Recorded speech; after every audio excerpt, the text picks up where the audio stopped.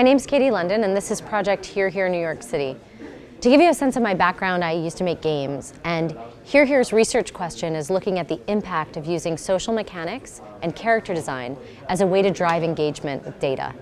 And the data set that we're using is New York City's 311 non-emergency data set. So those are things like any resident giving a phone call, sending an email, or texting when a street light's out or a fire hydrant's running. So we take that data on a daily basis and we generate opinionated status updates for all of the neighborhoods across the 5 boroughs of New York City. So those are things that end up looking like the Upper West Side today is feeling delighted because there's no dust complaints, no reports of a fire alarm or highway concerns, which means that they probably had some of those things recently. And we'll also give you some contextual information. So the biggest issue for the Upper West Side a year ago today was a high of 18 heating complaints. And then we also link you to the community boards for your neighborhood right in the interface. Now the primary way that users will interact with this is by subscribing to a daily email summary or by following one of the neighborhood's Twitter feeds and sort of getting that information in the flow of their day. We're trying to drive light engagement and create new rituals around connecting to data on a daily basis. So we also generate awards or superlatives, or a leaderboard, if you will, for the neighborhoods. So today, the Upper West Side is the most adamant humanitarian, and you can see some of the other ones: biggest public health advocate, biggest trash talker, greatest animal defender.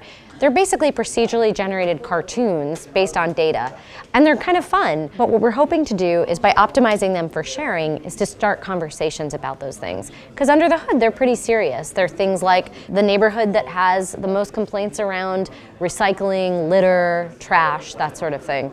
And perhaps that data needs to be contested, or maybe there's efforts that are happening already in the communities to deal with those things. And what we're hoping to do is jumpstart a conversation around that. So to give you a sense of how this is working under the hood, Project Sentient Data is a server and REST API that allows you to create a character that cares about any set of data streams.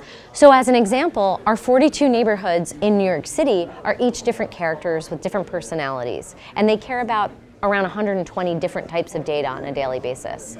So Southeast Bronx is one example, and one of the measures or data types that it cares about are the rodent reports for the Southeast Bronx. And in fact, that character has a desired state for it to be 1 or below the rodent reports on a daily basis. We also can assign it a personality. We have a set of default personalities that we can assign, or you can design your own. And then based on the pace, trend, and position of the data, we have a new calculated emotion. So when it's 1 or below, it might be feeling glad or content, and then as it's trending up, it might get suspicious or feel desperate or impatient, that sort of thing. Basically, the system enables you to use any sort of data stream, whether it's Internet of Things, network data streams, data feeds from APIs, but really what we're trying to do is enable you to use character design as a way to drive new forms of interaction around that data. This is Project Sentient Data, and I'm Katie London. Thanks.